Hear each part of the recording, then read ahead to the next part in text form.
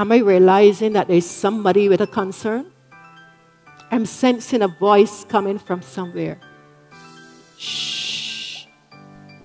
Listen. Sister Nellis, you don't understand our battles. Our battles are not with the Moabites or the Amorites or even the Hittites. We have some ites in our lives too.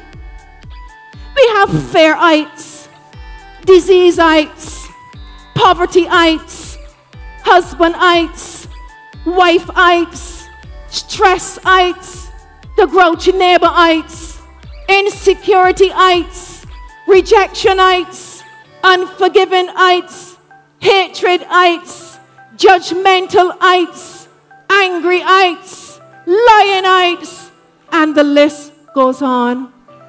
All these battles we have to deal with, and sometimes we feel as if we're going to go crazy.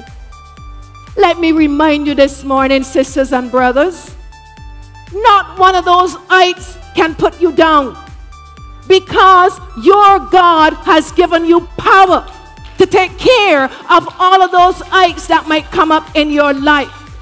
It doesn't matter where they come from or who they come from. He has given you power to deal with any one of them at any time that they come.